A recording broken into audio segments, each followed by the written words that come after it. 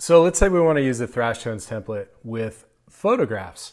So the first thing we want to do is let's open up our layers panel, window, layers, and you'll see two layers that are labeled blue. And what we want to do is let's turn off the visibility of both of those layers, and you'll also see a red layer, and it's called photo mode.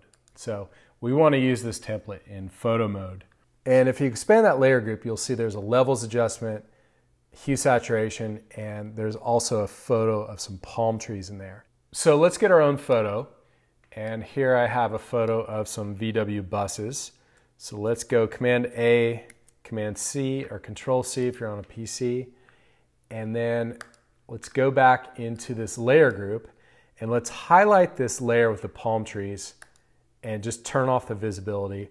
And now we can paste in our VW bus image. The first thing you may want to do is adjust your level. So just double click on this little icon right here. That'll bring up your properties, and you can move these sliders to adjust the lightness and darkness of your image. And the next thing you're going to want to do is choose a halftone pattern.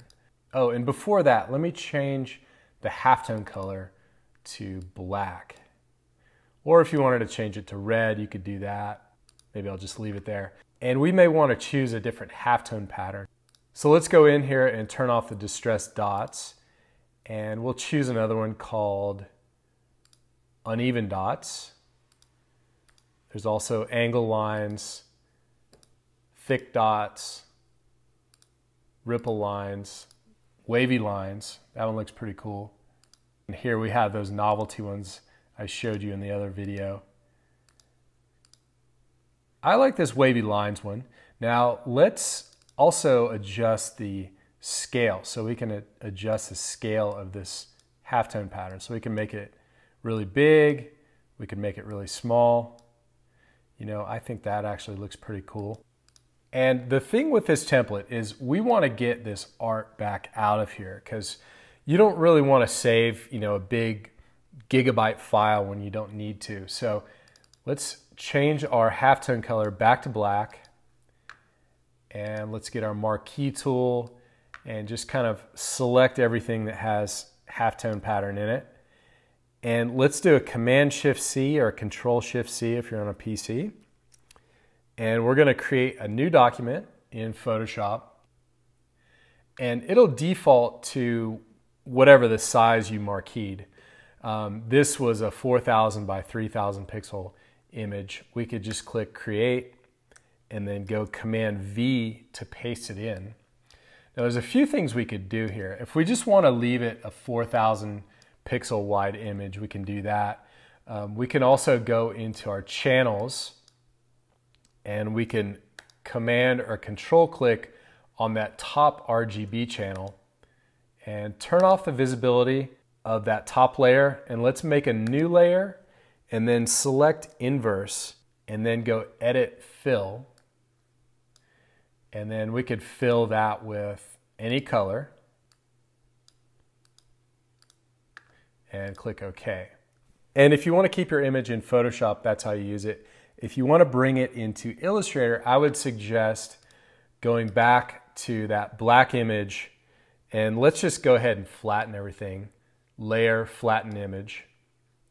Click OK. And if we want to get really tricky, let's go to Image, Image Size, and let's make this thing really big. So 12,000 pixels wide.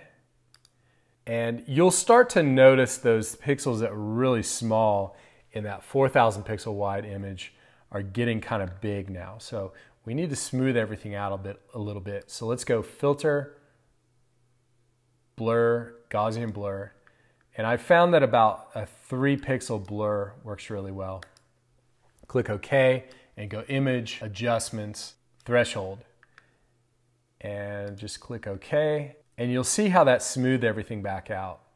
So there's our bitmap image. We could save this. Oh, the other thing we want to do, let's make it a bitmap image actually. Go Image Mode, Grayscale. It's no longer a RGB file. And then go Image Mode, Bitmap. Click OK. And we'll save that to our desktop. We'll call it vwbus.psd. You can also save it as a bitmap TIFF, either one will work.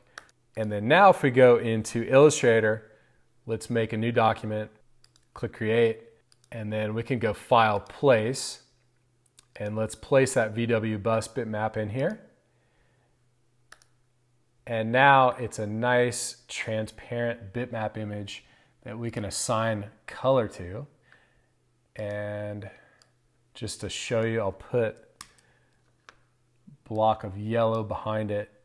And that's a really nice way to use photos in Illustrator.